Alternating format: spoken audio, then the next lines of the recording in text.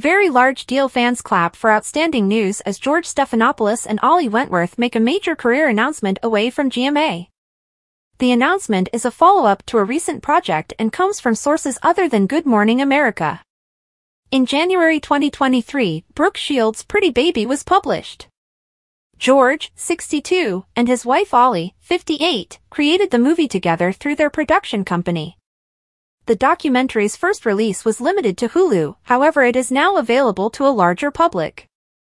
On January 8 at 8/7 on the ABC network, Pretty Baby will have a one-night premiere 1 year later.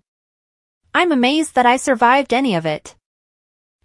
#Pretty Baby tells the moving story of Brooke Shields discovering and embracing her own identity and agency as she was sexualized while coming of age and rising to stardom, George said on Instagram alongside the movie's trailer. Excited by the news, a large number of George and Ollie's admirers raced to their comments to inform them. "Excellent work, Ollie." A fan commented, "You truly captured the essence of Brooke Shields' story with mastery and revealed her inner beauty in the process. Best documentary on Hulu." Another person remarked, "I think I'll watch it again with a friend." A third said, "Need to watch this."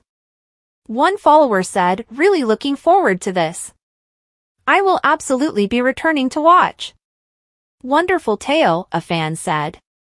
"Excited to watch this at last," one final admirer stated. After their journey to Japan, George and Ollie embraced with a passionate kiss on December 31st.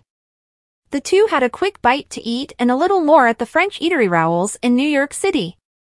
Ollie shared a private moment from their time together on Instagram. She planted a passionate kiss on George's lips in the picture. Ollie had her blonde hair pulled up in a ponytail and was dressed in a pink blouse with a feather-like pattern.